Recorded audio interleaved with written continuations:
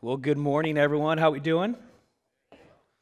If you're new, my name is Mark, one of the pastors here on staff, and we are digging right in, wasting no time. If you have a Bible, turn to Mark chapter 1.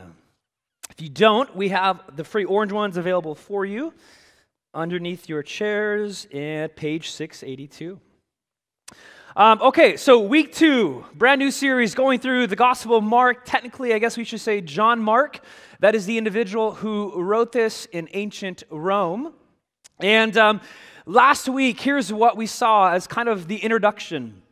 That John Mark, when he writes this biography of Jesus of Nazareth, he wants us to see that Jesus brought a new exodus.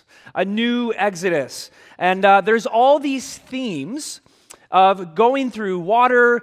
In the Exodus, that was the Red Sea. For Mark, it's the Jordan River. They're out in the desert, the wilderness, which is what Israel did when they left the Exodus to head to the Promised Land. And actually, all of these themes only even kind of heightened even more, starting at verse 9, which is what we are in this morning. And so, any first century Jew, and we looked at this last week, these stories, these images, these words, literally geographical locations stirred up this story of a new exodus. And so here we are, verse 9. Here's where we pick up. At that time, Jesus, he came from Nazareth. And real quick, by the way, Nazareth was like... It was like you did not want to come from Nazareth. It was not a well-known town, or it was well-known, but just for the wrong reasons. And so it's just fascinating that Jesus comes from there. Jesus came from Nazareth in Galilee, and he was baptized by John in the Jordan River. And just as Jesus was coming out of the water, he saw heaven being torn open. Now, I debated about literally doing this whole sermon just about that phrase being torn open, and I chose not to. But the Greek verb there for being torn, it doesn't mean open. It means like ripped apart. And it's fascinating because in chapter 15, the end of Mark, when Jesus is on the cross dying, the temple curtain is torn from top to bottom. Such that a commentator, he says, what is open may be closed, but what is ripped cannot easily return to its former state. Ladies and gentlemen, heaven is being ripped open in the person of Jesus. And so just as Jesus was coming up out of the water, he saw heaven being torn open and the Spirit descending on him like a dove. And we'll get to that. And a voice came from heaven, "You are my Son, whom I love, and with you I'm well pleased." And at once the Spirit sent him out into the wilderness. And he was in the wilderness 40 days, being tempted by Satan. And he was with the wild animals, and the angels attended him. Very, very bizarre scene. You may have noticed in Mark's biography, he's a little bit different than the other three, Matthew, Luke, and John. Mark is quick, he's to the point, he just starts things off, and he doesn't kind of really explain things. But this is important to know. All 4 biographies that we have, Matthew, Mark, Luke, and John, all 4 record Jesus' baptism for us. And check this out. More attention is paid to Jesus' baptism than his birth. And that's interesting to think about because we just came off of Christmas last month. But did you know only 2 Gospels have the birth narrative? Matthew and Luke. Mark, and then John and John's kind of in his own world. They say nothing about the birth of Jesus. So they're a little down on Christmas. But another fascinating thing to realize is that for those who give us recording Jesus' baptism, they always pair it with the temptation of Jesus. So the baptism of Jesus and the temptation of Jesus go together right away in 3 out of the 4 Gospels. Matthew, Mark, and Luke. They all share the same story, and they do it right away. And I want to submit to you this morning that is not by mistake. Jesus' baptism and his temptation, we have to see them as together because they go together. And even grammatically, the Greek verb that links them is a very unique verb to Mark's biography. He uses it 47 times. Let me reread the sentence for you. Right after God tells Jesus, "You are my son, whom I love, with you I'm well pleased," Mark then puts, and here it is, "at once the Spirit sent him out into the wilderness." You could also translate "at once" as like immediately or quickly, right away, just then. There's something connecting these two, what appears to us as very bizarre scenes. Jesus' baptism and his temptation. Tim Keller, who's a retired pastor in New York City, big fan of his, he points out that it seems like there's a spiritual baptism and then a spiritual battle. There's a voice from heaven, and then there's a voice from hell. There's water, then there's desert, there's refreshment, and then there's dryness. There's comfort and love, and then there's stress and conflict. And all immediately. Like there's no time in between. It just goes straight, water, desert, refreshment, dryness, comfort, love, stress, conflict. Why is there this immediate contrast? That's what I want to ask this morning. So let's take these in order. First, Jesus' baptism, verses 9 through 11. This is a divine scene in every sense of the word.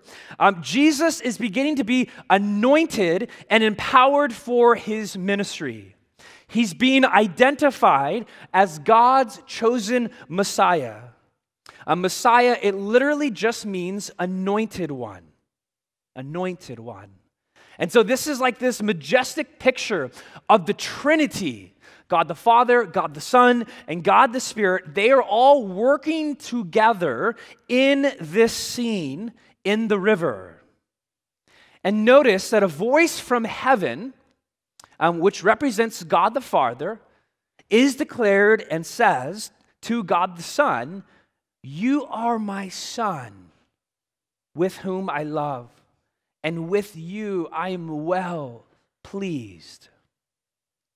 God the Father is quoting from Psalm 2:7.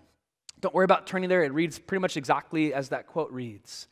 And Psalm 2:7 was a really, really, really well-known coronation passage, meaning when a king was installed, they read Psalm 2:7. And so God the Father is reading these words of Psalm 2:7 over his Son, Jesus, and he's saying, "You are the chosen one. You are my Son." Son of God was another title for Messiah back in the first century. And notice that the Father says, "I love you. Like with you, I am well pleased." He's saying, "You're my beloved. Like I've chosen you. You are my purpose. Like I'm giving you validation. Your identity comes from me. You are loved. My love is marking you out, and you're going to do what Israel should have done, but couldn't." Previously in the Old Testament, Yahweh, God the Father, he would call Israel, the nation of Israel, he would call them his son. The problem is, though, if you know the story of the Old Testament, is that Israel, God's son, they went astray. They never followed the Father's orders, if you will. And so here Jesus shows up, And the Father says, you are my Son, you are my chosen one. You're going to do what Israel should have done but failed to do as they went after other gods. And then this whole thing of like right before it says that a dove descends upon Jesus. Now, I'll just be honest, the first time when I read this as I started prepping last week, you read that like a dove descends upon Jesus, and my mind just went to like those Dove men's shampoo commercials, you know, where like the guy comes out of the water and his like hair is like shining and glowing. That's at least what my mind went to. This isn't a Dove's Men Care shampoo commercial, though I do use Dove Men's Care shampoo. Anyways, none of that is relevant. All that to say is that is not what's going on in this passage. So explain to me, Mark, what is this whole dove thing? Great question. This is so cool. Like I've been waiting a couple days to share this with you.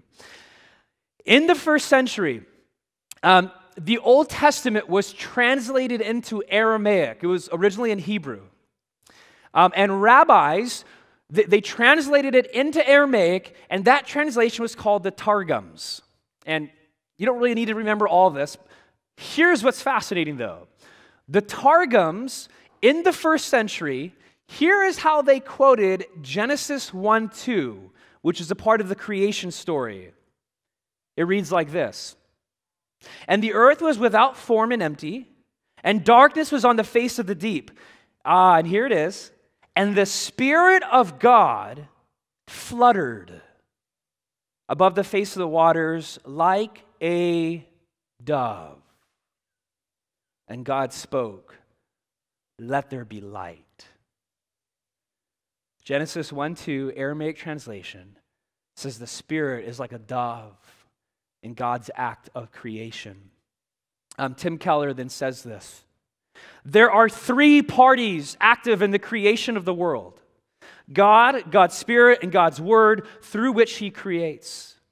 The same three parties are present at Jesus' baptism. The Father, who's the voice, the Son, who's the Word, and the Spirit fluttering like a dove. Mark is deliberately pointing us back to the creation, to the very beginning of history.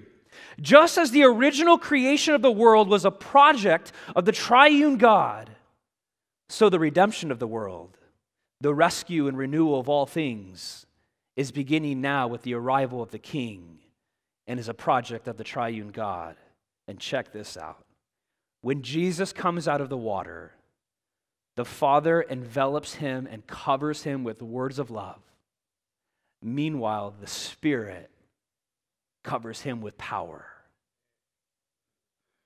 Jesus, God's chosen Son, is anointed with two things, love and power. In other words, identity and spirit. Who he is and the means to carry that identity out. Now, at this point, Jesus is 30 years old. Luke tells that to us in his biography. Has Jesus' ministry started yet? No. Or at least from what we have recorded.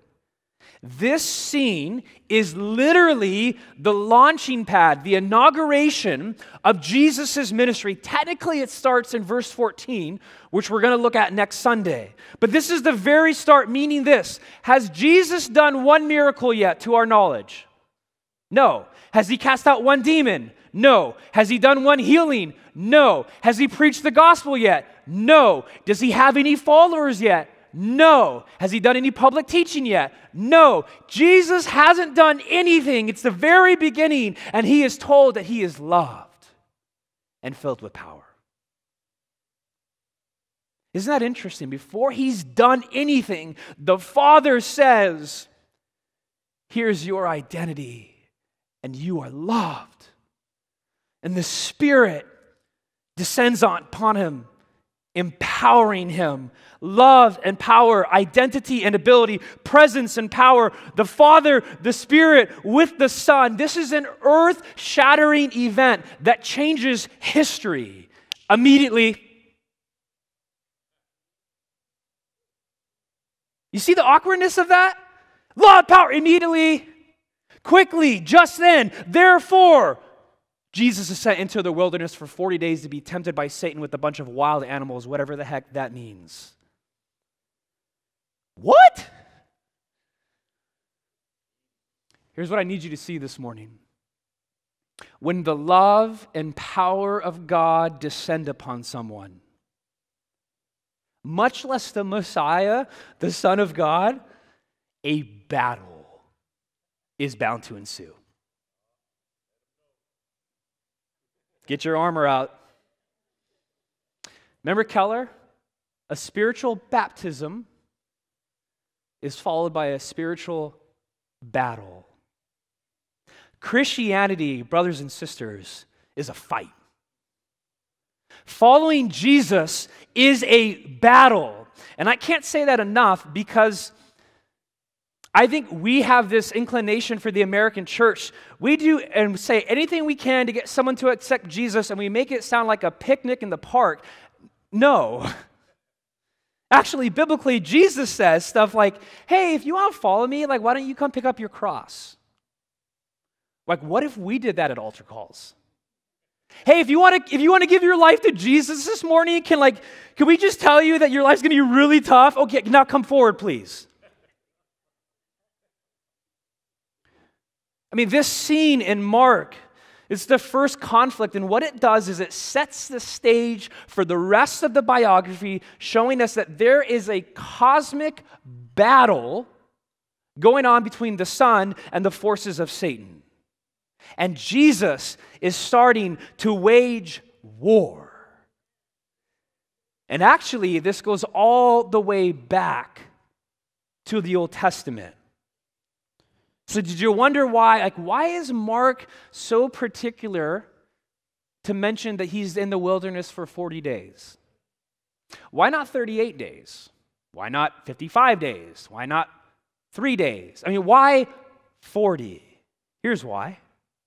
In the Old Testament, Moses received a divine calling from Yahweh. He receives the 10 Commandments. I make this joke all the time, but that's Charlton Heston right there, okay? He receives the 10 Commandments, and what happens next? 40 days, 40 nights, without food and water. Fast forward a little bit. Elijah, well-known prophet. We talked about last week, John the Baptist kind of mimics Elijah. What happens to Elijah? Elijah's where? Guess. A desert for how long? Yeah, okay, we are alive this morning. Try one more. So you got Moses, Elijah, 40 days, desert. The nation of Israel wanders where? Where do they wander? In the desert, the wilderness, for how long? 40 years. They wish it was 40 days. It was a long time.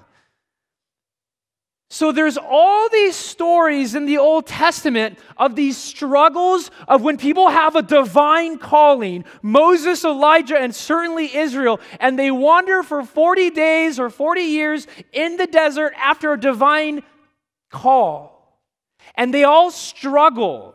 They all mess up in some capacity. What Jesus is doing here, and any first century Jewish person would have picked this up, Jesus is ushered into the desert for 40 days to be tempted by Satan to do what Israel should have done but couldn't, to do what you and I should have done but can't. Jesus will be victorious over Satan and win the battle, and it's starting now.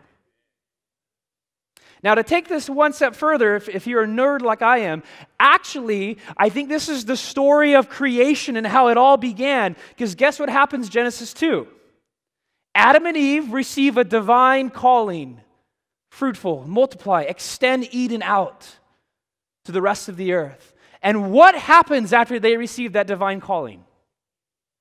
Satan shows up. What does Satan do? Tempts them. And what do? So you see this. Divine calling, battle, tempted, failure. Jesus shows up, and is the true human who goes out to battle in the desert without food and water and is going to kick some booty with Satan. That is what's going on here. This is why battle language matters. This is why Christianity is a fight. This is why following Jesus is a battle. It's a clashing of kingdoms. The kingdom of God, which was Jesus' main language, versus the kingdom of Satan, light into darkness. It is a war. It is a battle. Now, I would venture to think that most of us, when we read this passage and you saw the word Satan, if you're like me, what your mind goes to is like the little red devil with horns and a pitchfork, on one of your shoulders talking to the angel on the other shoulder, right? That is our understanding of Satan. Or maybe you're here, and this is why we love Alpha so much, because it welcomes people with questions. Maybe you're kind of like, man, this whole Satan thing, like that is a pre-modern, pre-scientific, outdated myth. Spiritual beings, come on, Mark.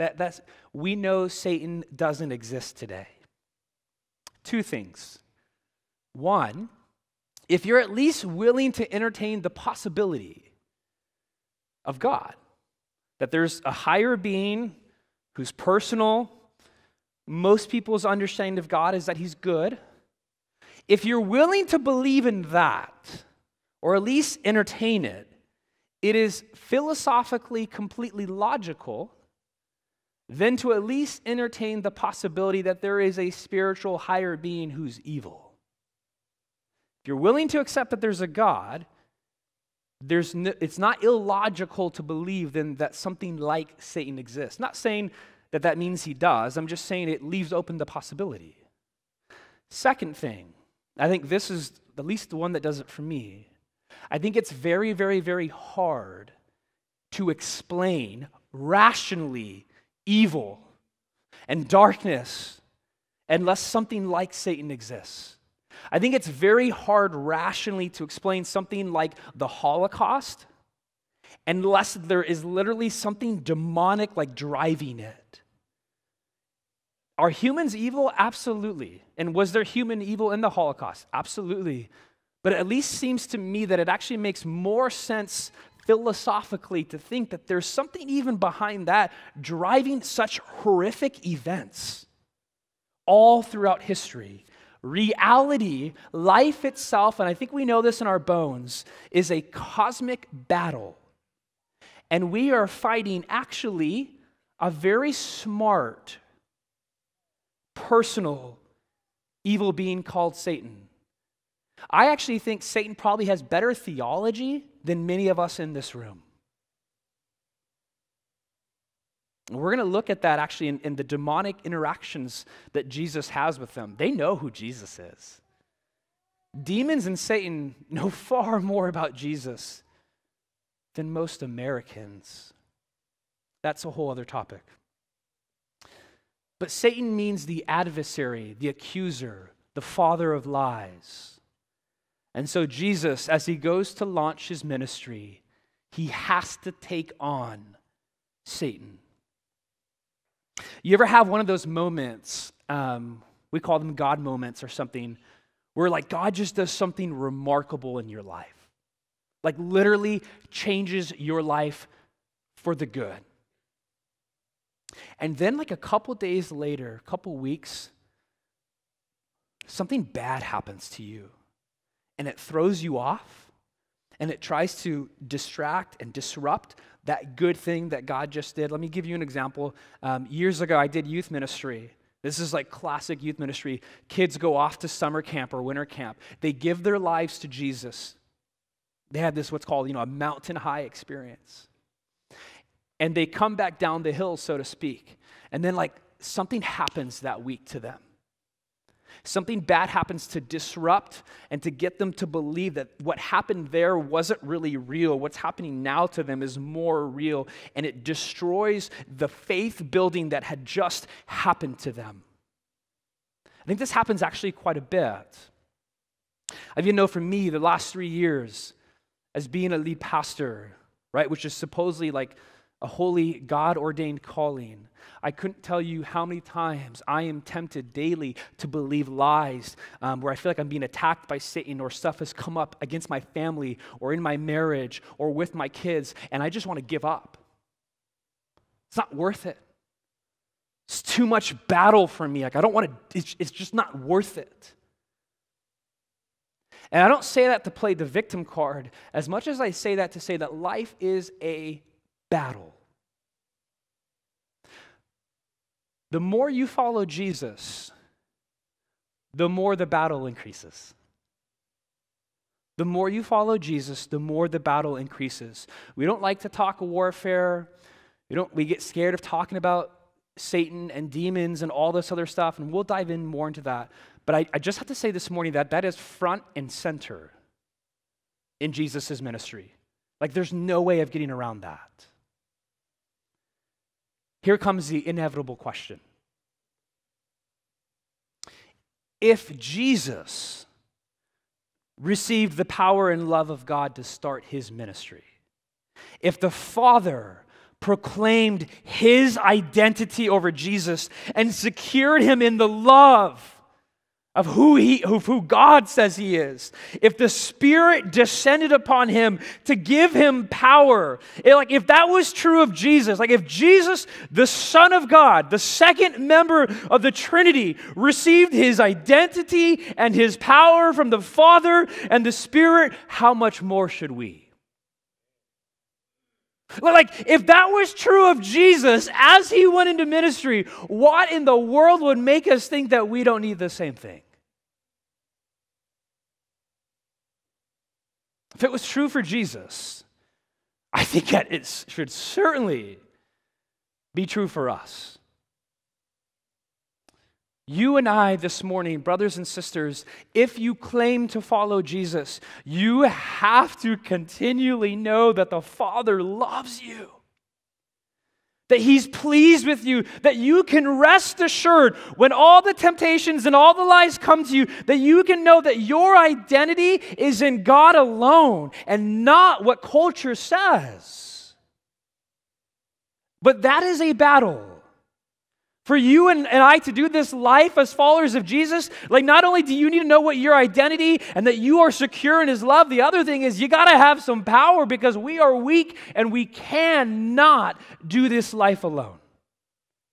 We just simply don't have enough. Here's the good news of Jesus Christ this morning.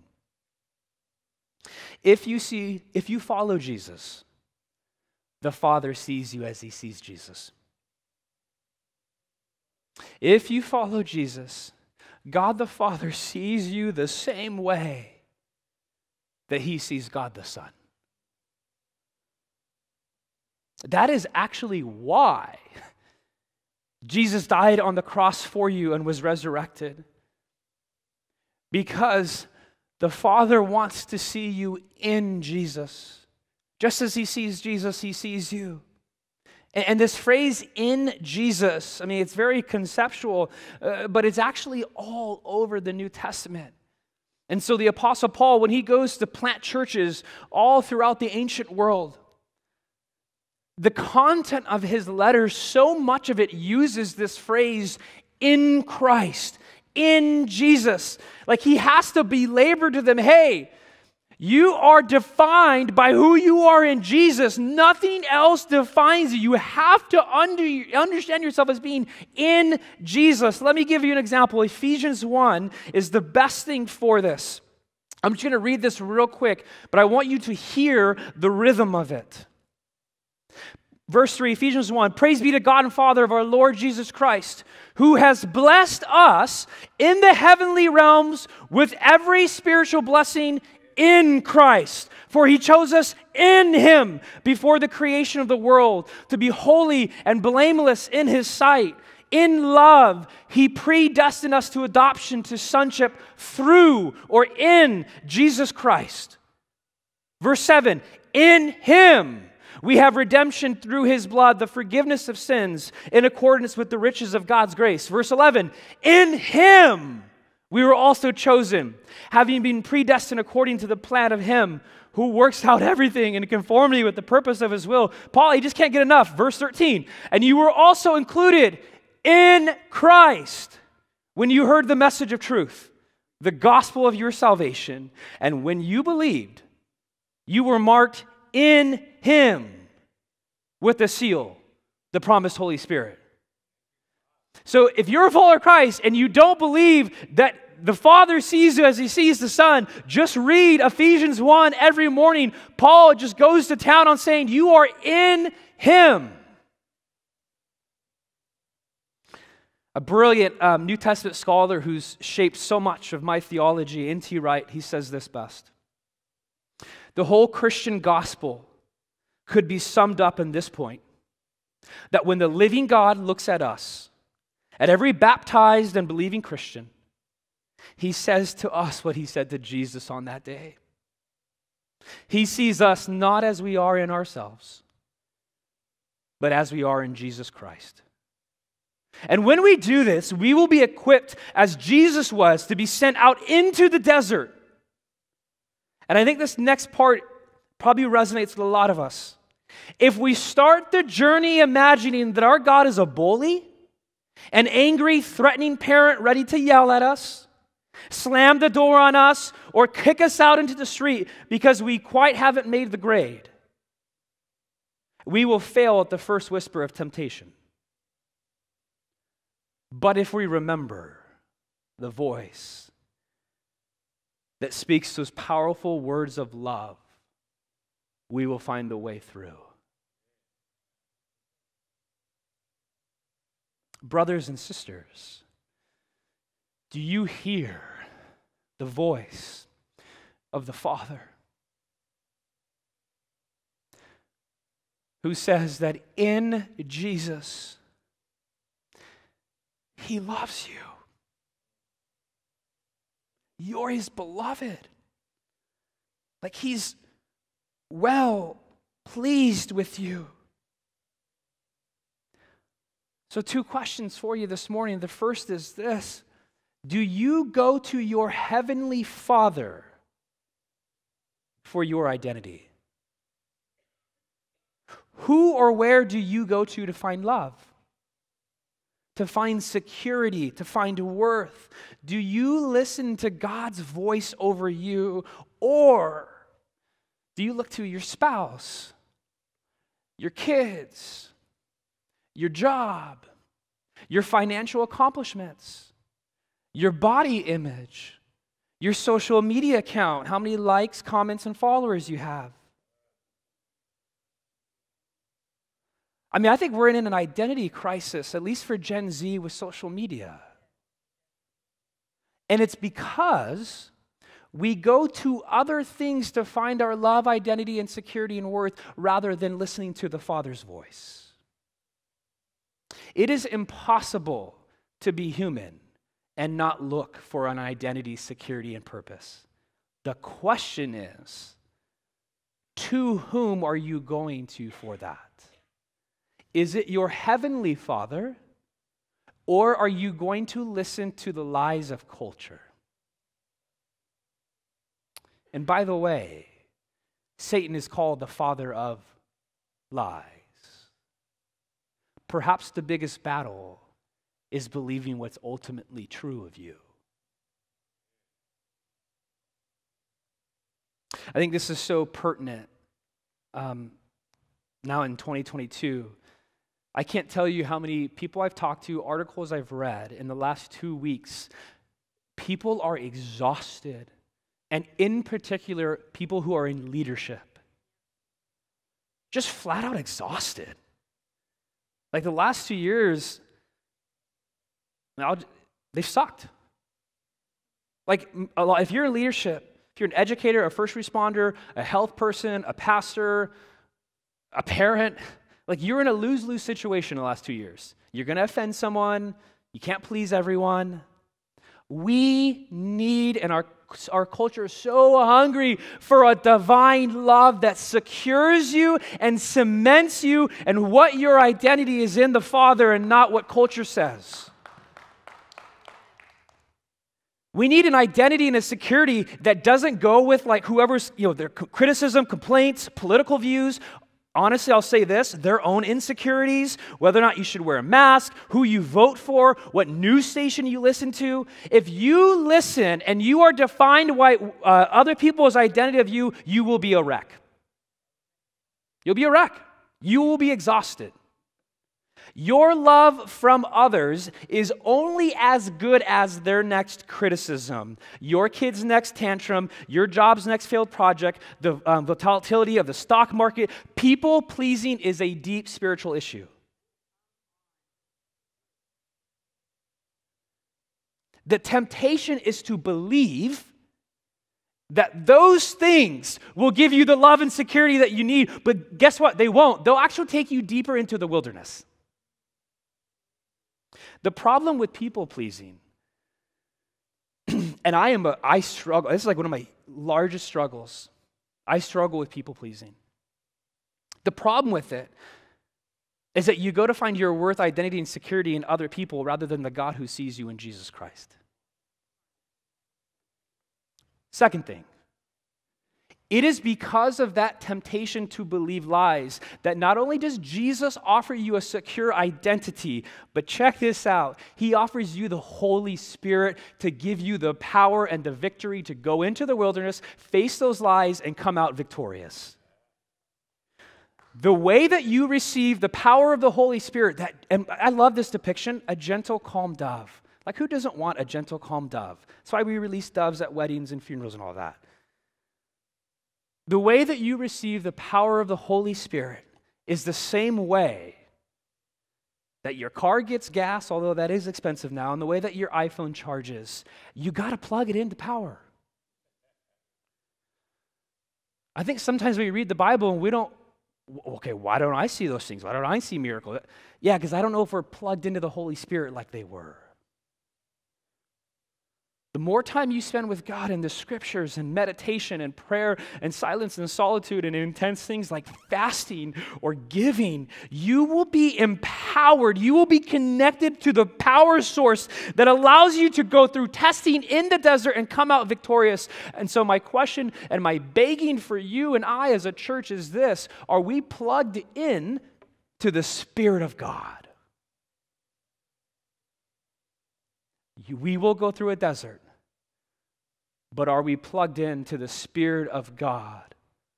Do you know that every miracle, every healing, every demon cast out that Jesus did when he multiplied the food, it was because the Spirit was on him and he was anointed.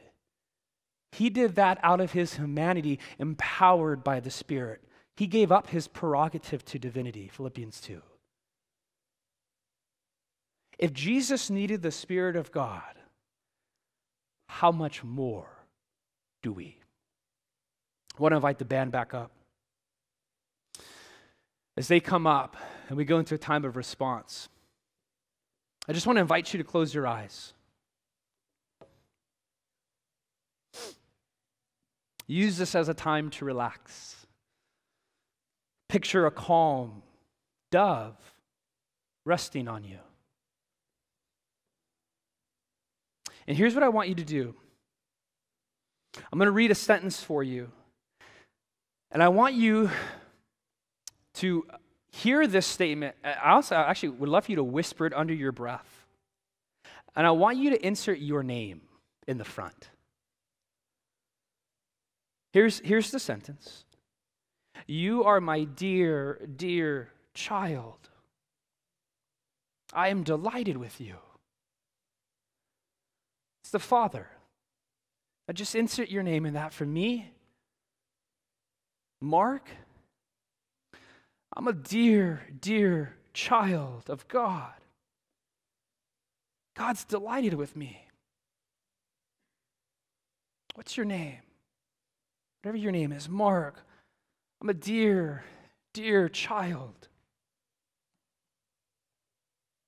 The Father's delighted with me. Just keep saying that to yourself.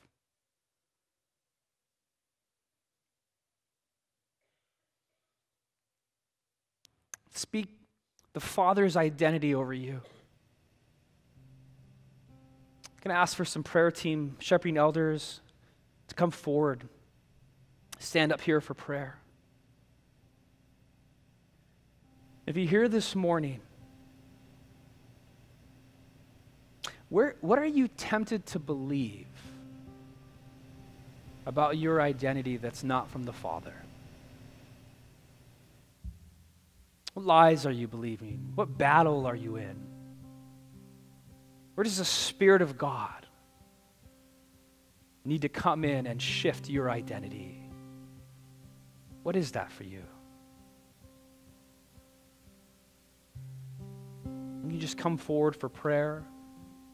It's safe, no judgment, no questions.